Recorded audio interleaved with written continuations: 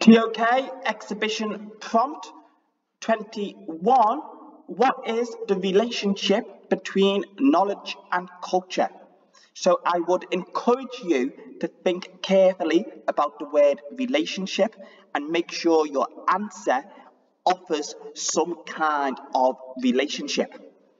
When I think of the different kinds of relationship that might be appropriate for this question, I'm first of all thinking of an interdependent relationship between knowledge and culture.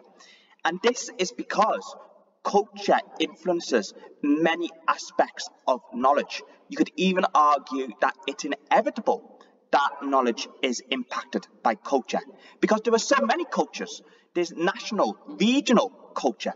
And if you want to investigate that further, look into material versus non-material, look into Hofstede, he's got some interesting ideas.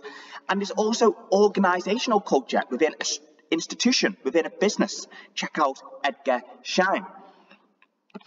So because of all of these things, our knowledge of books might be affected, our knowledge of events might be affected, and our knowledge in regards to global emergencies might be impacted as well.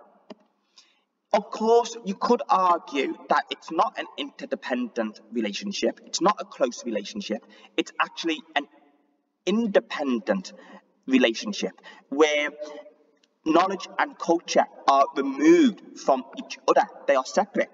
Think about objectivity, think about science, think about empiricism, think about mathematics. All of these things could be relevant. Ultimately, I think you might want to ask yourself this sub-question: can knowledge ever be completely independent of culture? Thank you.